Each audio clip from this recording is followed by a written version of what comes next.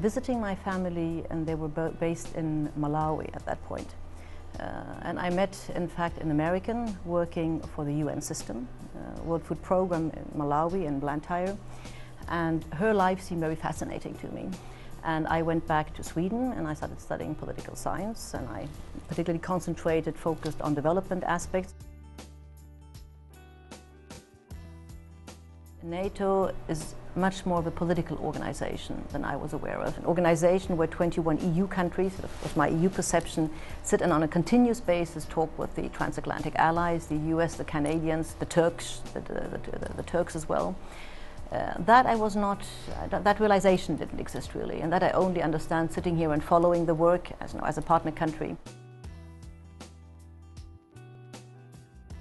The neutrality as such is, in our view, not fully consistent with our membership and the role we wish to see ourselves pursue within the European Union. We're military non-aligned, and that explains that we do not seek membership at NATO. But this said, we want to try to deepen our cooperation with NATO as far as possible. It's easy to separate them, and I think a big mistake in the past years has been that we have, in fact, addressed all purely the security concerns or looked at only the development issues.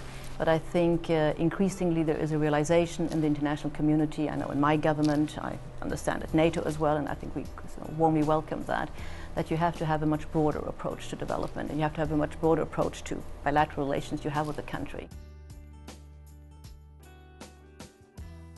We are an important troop contributing country. We give high importance to our participation in the ISAF mission. So the role as troop contributing partner country is essential, and thereby also improving our role as a troop contributing country in terms of having access to information, to be able to influence the decision shaping process of NATO with regard to the missions in which we participate, KFOR ISAF. That will be an important part. And then on the military side, everything to do with interoperability, transforming our defense forces, being able to meet the requirements, the standards that NATO is setting. In fact, it's as important to us as an EU country as it is as a NATO troop contributing country. An image problem, if I look at from a Swedish, my perspective, our country's perspective, NATO, the name, symbolizes partly still the Cold War. There's so much NATO does, so much that has happened these last 10, 15, 20 years in fact, that the general population, at least in my country, is not aware of. And here my biggest surprise, and I must say very positive, is to see that NATO somewhere adapts to the needs and concerns of partner countries, be it EPC members, be it partner countries and troop contributing countries like Australia or New Zealand or Mediterranean dialogue countries, etc. A bigger flexibility on NATO's side, and an openness and inclusiveness which I think is positive for the image of NATO.